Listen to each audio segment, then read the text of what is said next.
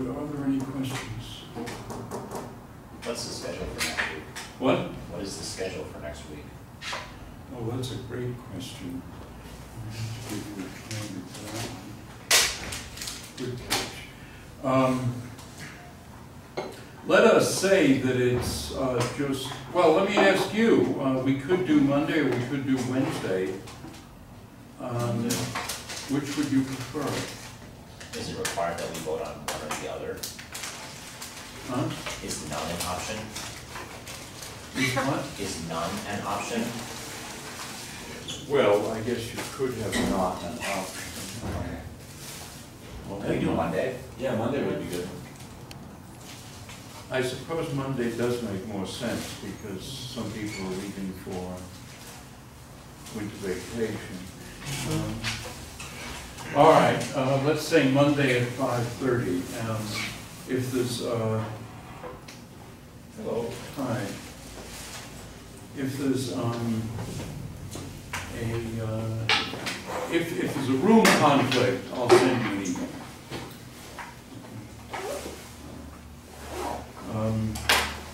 So we were talking about path intervals last time, and I want to continue that, and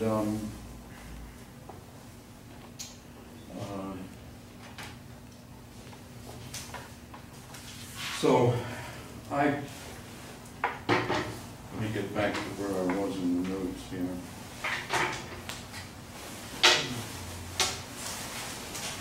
Okay. We had basically shown that the path integral reproduces classical physics, but it also reproduces the Schrödinger's equation. So we feel pretty good about it. It turns out that there are two formulations of quantum field theory. There is the canonical formulation with annihilation creation operators, which we followed up until Wednesday of last week. And then there's the path integral formulation. They're very different formulations. Each one, they're essentially equivalent, but they're good for different things. The canonical formulation is very good for doing some problems. The path integral formulation is very good for doing other problems.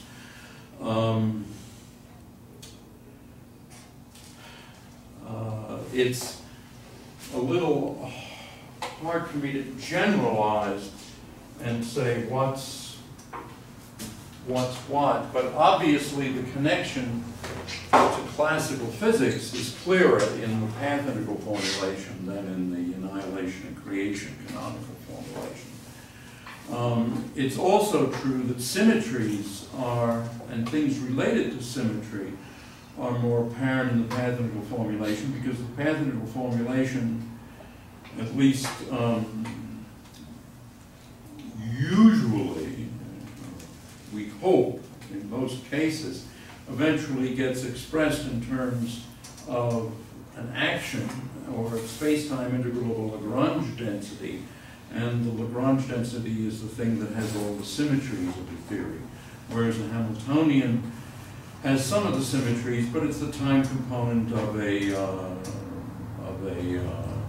4-vector because it's energy, and so it doesn't express, it doesn't have Lorentz invariance, it doesn't include Lorentz invariance in an obvious way. Okay, so there are the relative advantages and disadvantages.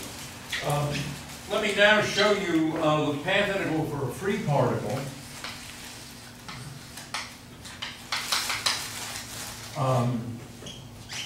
There's 2 words. I completely agree with you, but it's just not me, you know. Then who's agreeing with me? Huh? All right. I think So what we're talking about now is the path time goes by, we have a certain interval, and we're talking about a particle going from q equal to 0 to some q vector up here, and of course the classical path. The classical path, at least non-relativistically, is a straight line, and the classical path, in fact, is Q classical of T prime is just Q vector times T prime over T. Then T prime equal to 0, it's 0, T prime equal to T, it's Q, and the speed is constant, consequently the acceleration is 0, and then so we're satisfying Newton's equation, which is the acceleration proportional to the force. There's no force because it's a free particle. Okay, so what do we expect then? Well, we expect then that the amplitude Q e to the minus I th Q equal to 0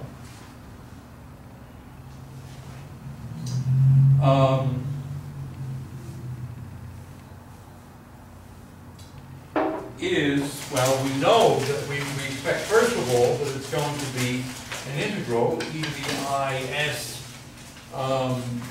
0 of Q dt, and it's going to be that path integral. On the other hand, this S0 we can write explicitly as e to the I integral m over 2 Q dot squared of T prime dt prime from 0 to T dq. So that's the formulation in terms of path integrals. On the other hand, as I said, we know there's a classical path, we know it's stationary, and consequently, and in fact the stationarity is sort of obvious because m integral Q classical dotted into the change in the derivative, which is d delta Q dt dt. What do I use as t? Did I use capital T? Little t. So this is really t. Well, Q dot is a constant, and so this is m Q classical dotted into the integral of d variation of Q dt prime, let us say. dt prime, this is just m Q classical dotted into the change in Q at t minus the change in Q at 0. But these are both 0. This is 0 and that's 0. So we just have 0 minus 0. So the thing is sort of superstationary. And so we can write this path integral S0 of Q, which is then m over 2 integral Q classical of T prime plus delta Q of T prime dot squared dt prime. This is then the first term, which is m over 2 integral Q classical dot of T prime dt prime squared. This is just a classical action. And we can compute what that is. I guess I should follow my notes rather than jump around. The next term is the time integral of the dot product of these two, and we've just seen that that's 0. And so the third term is m over 2 integral 0 to t change in Q dot T prime dt prime. Okay, so if we substitute that in here, what we see is that this thing is just a number. So this is e to the I m over 2 integral Q classical dot squared of T prime dt prime. And then what remains is a path integral which is e to the I m over 2. Again, my left hand is down. I shouldn't do that. It's m over, well, it's still down, isn't it? 0 to t delta q dot squared of t prime dt prime. Okay. And it's not plus. Yeah, it is. No, it's times. Times. Okay. The plus occurs in the action, so the exponential. Okay. Now, what's this? Well, this is very simple. It's just the integral. So this is S0 of q classical. This is then m over 2, integral 0 to t, q classical dot squared. Well, the dot squared just gives you q squared over t prime squared, no, t squared, dt prime, and so that is m q vector squared over 2t. And on the other hand, this thing, oh, I forgot the d delta q, since we're just integrating over delta q there. Now this thing, this whole path integral has no reference to q0, q at 0 or q at t. So it's just a function of t and of course of m, of 2, and of I, and perhaps some other complex numbers, but it's not, it doesn't involve q vector, the endpoint, or the initial point, q0. If I had gone from q1 to q2, it would be independent of both of them, because it's an integral, pan integral over loops. Okay. So what we've got then is that this is e to the I m q vector squared over 2t times some function of t, which is a path integral over loops, so I call that just L of t. Okay. But on the other hand, we know that in the limit t goes to 0, this is Dirac's delta function of q. Okay. So this thing has to become Dirac's delta function of q as we let t go to 0. It's just amazing how often Dirac is helping us out. I mean, it's like, it's as though Dirac is a cruise ship and we're sort of passengers, sort of sunning ourselves on the deck and walking around, maybe hanging up laundry to dry, but we're not running the boat. We're taking advantage of all these things Dirac did.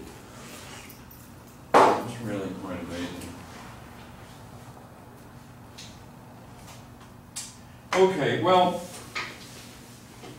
one of the many forms of the Dirac delta function is a limit t goes to 0 of m over 2 pi I h bar t to the 3/2 e to the I m q squared over 2 h bar t. And in fact, that's actually essentially the whole expression we have. And so the point is then that L of t, I somehow have an n here. Oh, I didn't bring a, do you have a pen?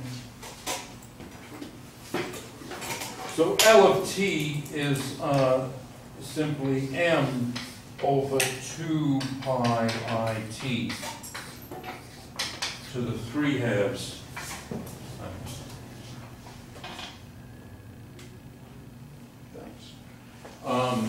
And so we have then that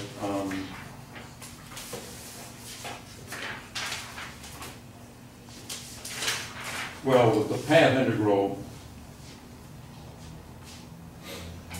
formulation gives us q e to the minus I ht, and if I put in all the units, 0 is m over 2pi I h bar t, 3/2 e to the I n q squared over 2h bar t.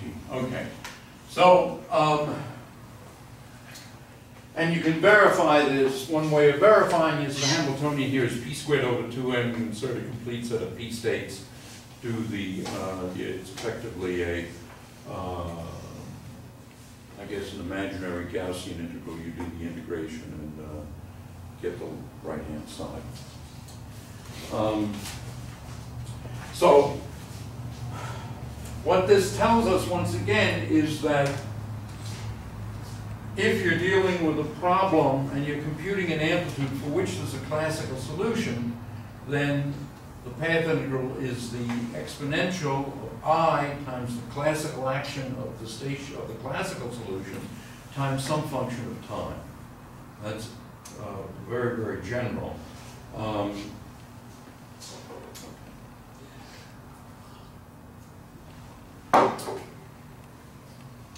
Okay, now, just to illustrate, as an example of the utility of path integrals, let's look at the Bohm-Aharonov effect, which, in terms of path integrals, I think it's just very much simpler. What we're going to be looking for then is what the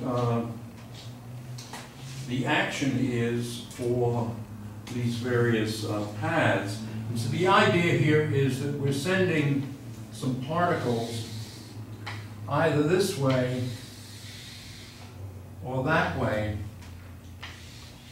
around a magnetic field that's pointing out of the board. And we can imagine that the magnetic field is confined to a small cylinder, say. And the cylinder is surrounded by mu metal or something that prevents magnetic fields from penetrating. Now, what's the classical action for a charged particle moving in an electromagnetic field? Well, it's a rather nice expression. It's an integral, say, from x1 to x2. 1/2 mv dot dx, that's the kinetic part, and then q a of x, t, and well, and t, if there is a t, dotted into dx.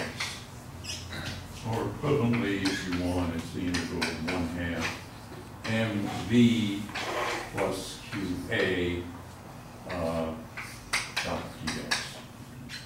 All right, so this is what the action is. And now let's imagine, for simplicity, that these are two classical paths. The fact that they curve a little bit, let's not worry about the fact that they curve. So apart from the curving a little bit, we can compute the classical action, and in particular, we can compute the difference in the two amplitudes here. It's the difference of the amplitudes that will cause some interference.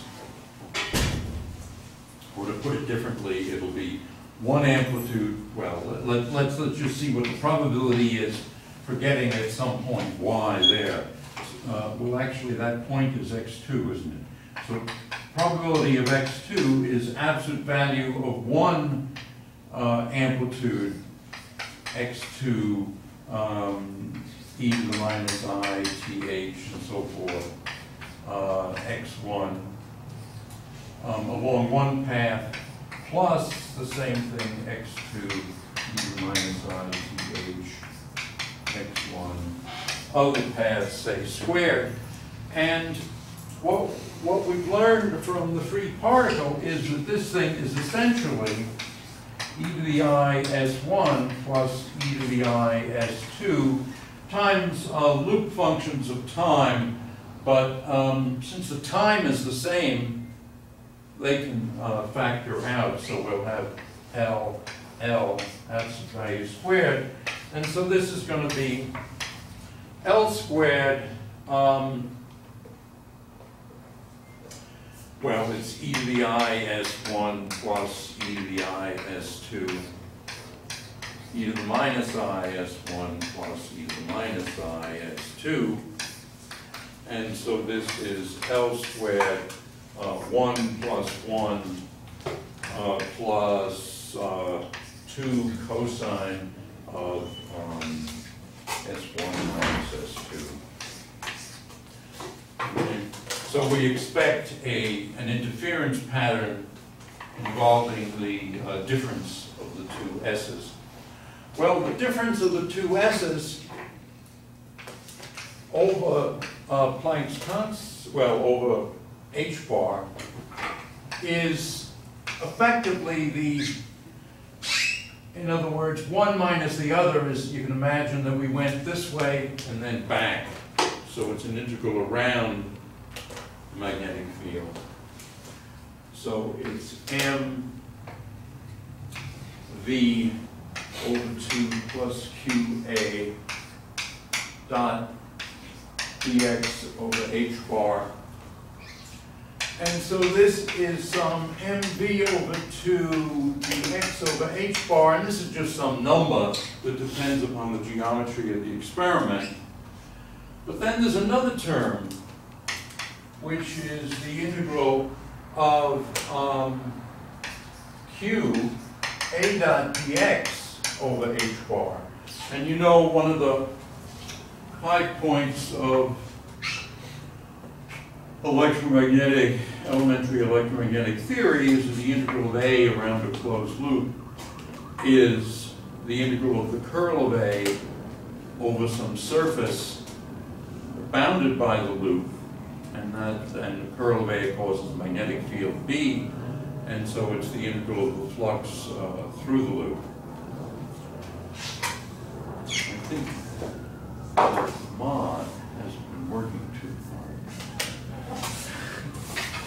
Let me give you something to put some glucose in your bloodstream. Whoops.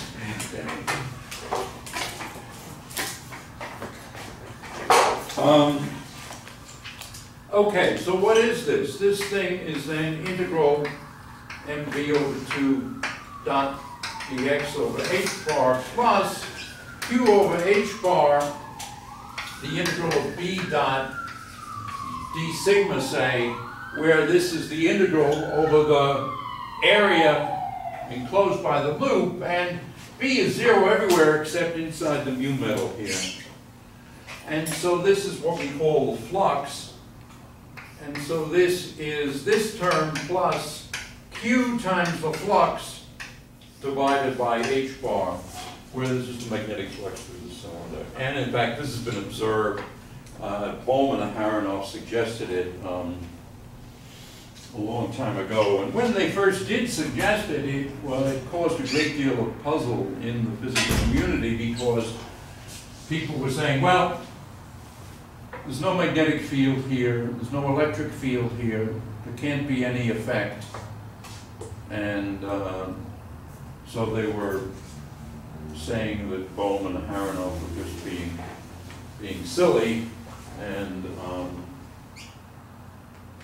but people eventually did these kinds of experiments and found out that they were in fact right. Yes? So what you wrote there was the probability, right, of probability of being an x2, the expression down there. Yeah. And then what you solved was just the delta s, and you showed that the delta s was non-zero, right? That was the Right, not only, oh, well, good, But so great point. First of all, I left out the h bar. Okay. But the second thing is that, of course, the way in which you see the effect Yeah. is you vary the field. You jack up and turn down the magnetic field, and so you see this cosine thing changing.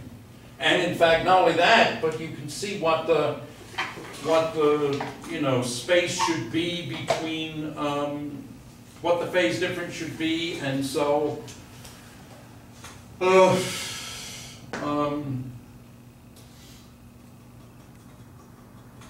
right. So for a given position, the probability should go through minima and maxima as you vary the flux. And in particular, you would have maxima when, this is a cosine after all, so the cosine is maximum for 0 and 2 pi, and it's a minimum for pi. And so the probability would be maximum when q phi over h bar was equal to 2 pi n. So they found that, they verified this where q is the charge of the particle. Good question. I think I didn't. Good catch, good catch. Yes. If I don't teach you anything, I'll teach you at least how to catch badly pitched pieces of saxophone.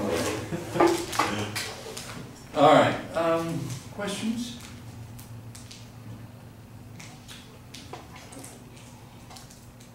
By the way, Feynman, I think I told you this, and I wasn't there, but I heard this as a story, and I think it's reliable.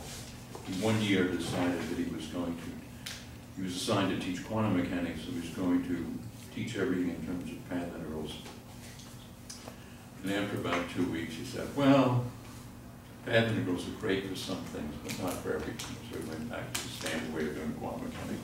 And that's the case, that's the nature of path integrals. They're very good for some things, not so good for other things. And so you really need both approaches.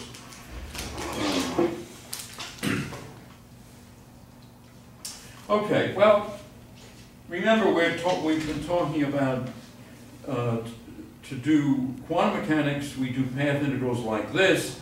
To do statistical mechanics, thermodynamics, and so forth, physics at finite temperature, we do path integrals in imaginary time. In other words, instead of computing e to the minus ith, we just compute e to the minus beta h. And so let's do that now for the case of a free particle. Well, in this case, what do we get? We get that the, let us say q e to the minus beta h, 0. Well, what will this be as a path integral?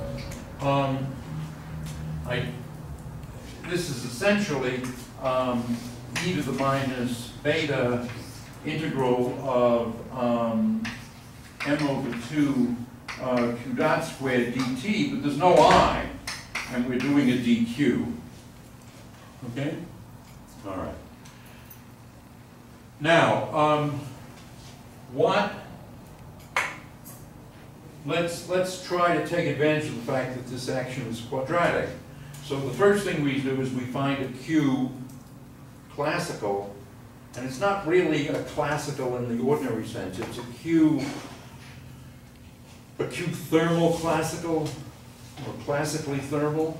Anyway, the q that minimizes this, but that's 0 at time 0, and is q at time beta. Okay. Well, once again, it's obvious that this path is q of t is equal to q vector over, well, of t prime is over t times t prime. It's just a straight line because it has to go from one to the other, and the way you see that is that you insist that it be stationary, and that's the minimum. Okay. So then we compute this action, and of course it's essentially the same thing as what I got there. It's that you get that q then e to the minus beta h 0 must be e to the minus m over 2. Well, let's see, what's the action of this path? The action of this path is beta m over 2 q vector squared over t. Right? Okay. So what we get when we put in the units here is e to the minus m over 2 q vector squared over beta, but then there's an h bar squared here actually. So there's an h bar squared there, and then there's some L of beta because there's a loop integral that one has to do. But the loop integral again only depends upon, in this case, beta, in the other case it was t. And once again, Dirac, we're after all on this cruise ship Dirac, and somebody blows a whistle or something and out pops a delta function. And so what we want, what L has to be is what will make this a delta function when beta, in the limit of beta going to, what is it, beta going to what? Let me just make sure. Yeah, beta going to 0. So it's just, this is just the identity operator. And what does it is simply this. It's simple, closely related to what we had there, but it's m over 2 pi h bar squared beta to the 3 halves. That's basically the loop integral.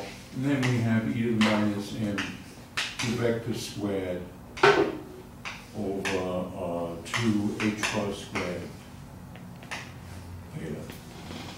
All right. So that's the free particle.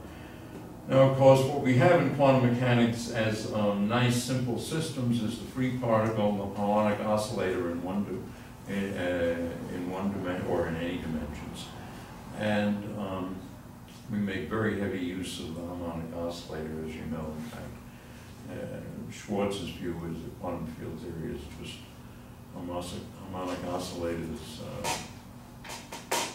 run riot.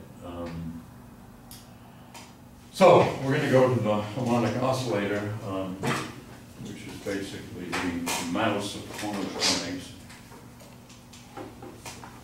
I'm referring to biology, where biologists just use mice for everything almost. It's very hard to be a mouse at NIH. Okay, what's H? It's p squared over 2m plus m omega squared q squared over 2, so that's our Hamiltonian. And now I'm going to be in real time at first, and so we have here q double prime e to the minus I th, I'm setting h bar to 0 temporarily, and we'll say, well, this is a path integral e to the I s of q dq. So we're integrating over all paths that go from q prime to q double prime in time t. So what's s? Well, of course, s here is the integral of the Lagrangian, 0 to t, 1/2 m q dot squared of t prime minus 1/2 m omega squared q squared of t prime dt prime. Let me just mention one thing that I went through very rapidly, but I think I ought to underline. There's an x here. And this x is what? It's the same as this x. Okay, it's the x of the particle. And in quantum mechanics, this x is an operator. And here, of course, in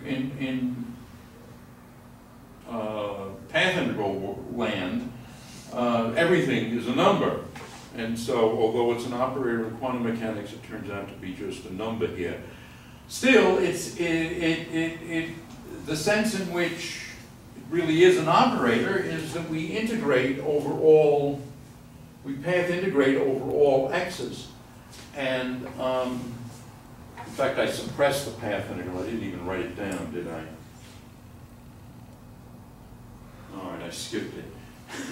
Anyway, we path integrate over all paths, of course, that go from 0 to some point here with the detector.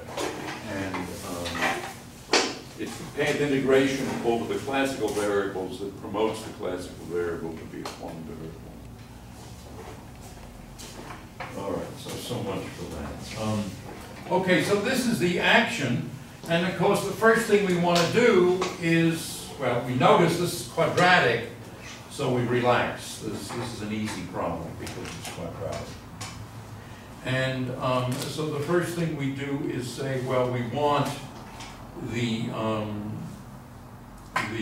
we want to find the classical solution. And of course, we know what the classical solution is. I mean, I could tell you here we have to solve for it, but a Q of t is actually Q prime cosine omega t plus Q dot 0 sine omega t over omega. But now, so this obviously for t equals 0, it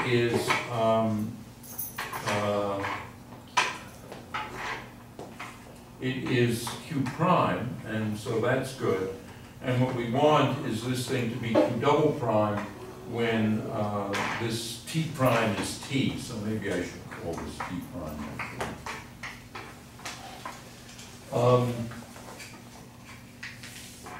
Anyway, we know what this thing is, and in fact, I actually assigned that as a problem in this book. So let me tell you what the action is. S classical, or S of Q classical here, is m omega over 2 sine omega t, and it's Q prime squared plus Q double prime squared times cosine of omega t minus 2 Q prime Q double prime. All this is in the numerator here. So that's what the classical action is. So it requires a little bit of integration and so forth to work that out. And so we know then that the total path integral is going to be,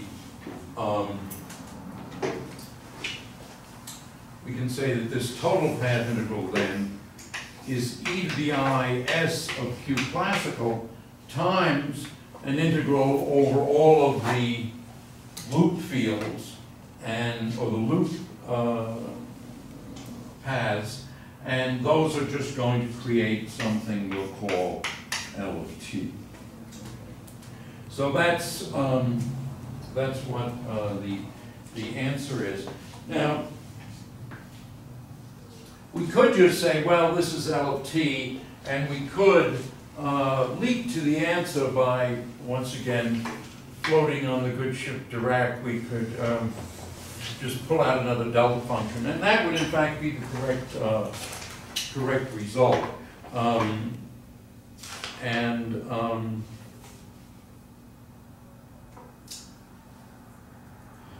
You know, I'm thinking maybe the sensible thing is just to do that rather than, well, let's see.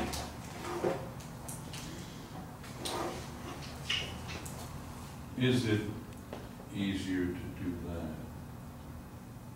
Well, let me just follow the notes. Let's actually compute what this is. Since it is a quadratic problem, we can actually do this. All right, so first of all, what is this arbitrary path? So it's a loop path. So we can write it as a sum, j equals 1 to n minus 1, of some arbitrary coefficient sine of j pi t prime over t. Now, what do we have here? What we have here is something that for t prime equal to 0 is 0, and for t prime equal to t is also 0 because j is always an integer. Okay. So this is a suitable loop path, and since we're summing over well, if we go to infinity here, and in fact we could even go to minus infinity, I think. So if we go from minus infinity to plus infinity, we have an arbitrary loop path. So effectively, computing this loop integration, this path integral over the loops, what that means is we basically do an integration over all possible real AJs. Okay. But there is a little problem here because we have to compute what the action of that is. Okay. So I assigned this also as an exercise. So what is the action of an arbitrary loop? Well, of a loop of, here I went from j equals 1 to n minus 1. I think I could have gone from minus infinity to plus infinity. Anyway, mt over 4 is aj squared, and then the actual number here is j pi squared over t squared minus omega squared. So in other words, you could just compute this. And if that's that, then the actual loop integral, so it's e to the I s of delta q d delta q. Well, we're supposed to be doing d delta q, and what we're actually going to be doing is daj, and so there's Jacobian. Don't know what it is. J. All right, so then we have nm over 2 pi I t to the n over 2 integral e to the sum I m t over 4 sum j equals 1 to n minus 1 a j squared j pi over t squared minus omega squared, and then we're integrating dA1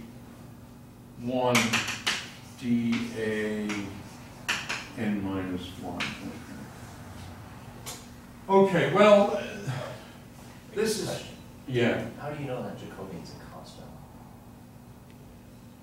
Well, it's a derivative of here. It's a partial of q with respect to aj. So with respect to the aj integrations, it's a constant. It's not a function of the a's. That's what I meant. Okay. So, but But it's still a good question. Do you want another candidate? No, thank you. So it's still a function of time, though.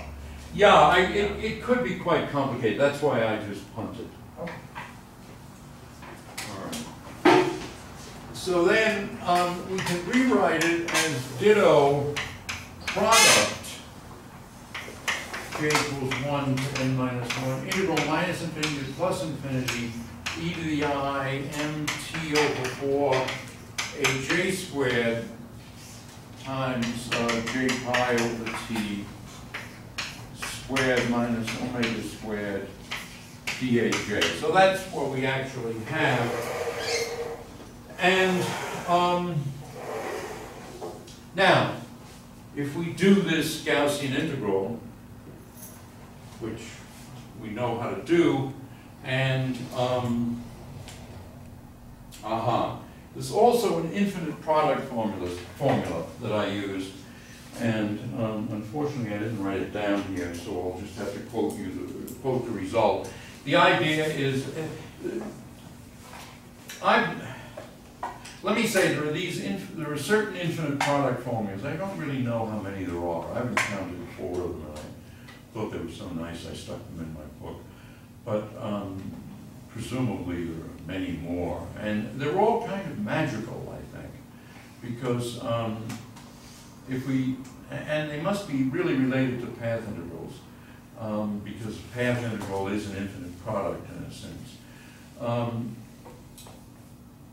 Now, we're familiar from college math courses we're familiar with infinite series, and the idea is basically, you know, you have this plus another one plus another one plus another one. Each one is small, so it's just a tiny change.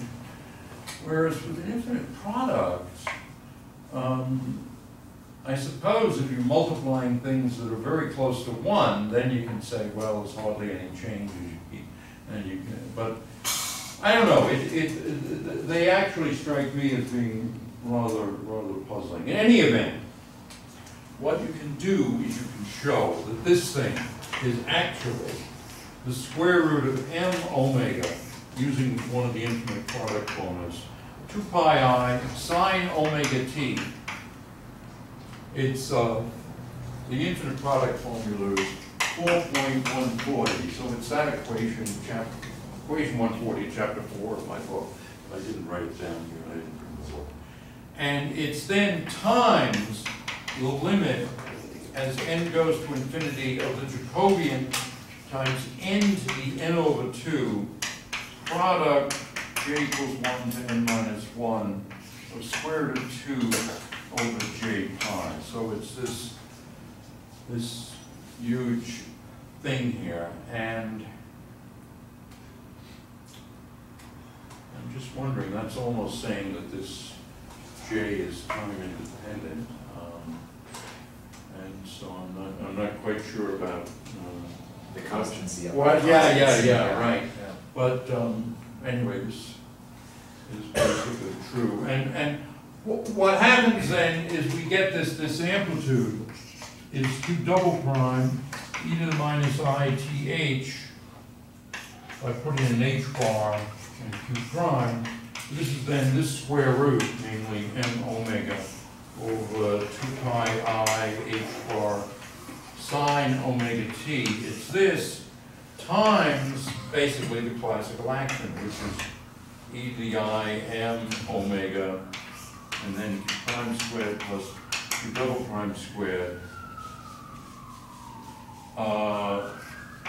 post omega t minus 2 q prime q double prime, all of that divided by 2h bar sine omega t. Okay, so that's the amplitude. Well, when you look at it, you know, who'd have thought that harmonic oscillator was that complicated? But it is. Any questions before I go on here?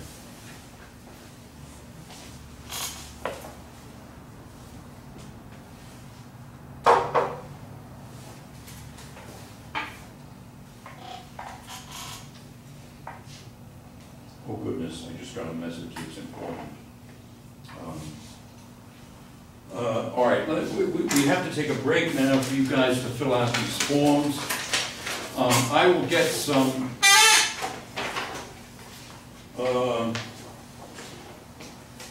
Pencils? I will get some pencils in case some of you don't have pencils. These forms, we used to have forms called ISIS forms. They were terrible. And then we went to idea forms. They're worse. Or you go to ISIL forms. We still haven't really agreed on what the regular. Or forced to be. Depends if you're the State Department. Did I say ISIS? Yeah. Yeah, well, that's what I think of them. But the idea are worse. All right, so let me pass these out. I'll get some pencils and some pizza. Pizza. That was an important message. Yeah. Um, So we're meeting on Monday at 5:30, Yeah. if it all goes well. yeah. Okay.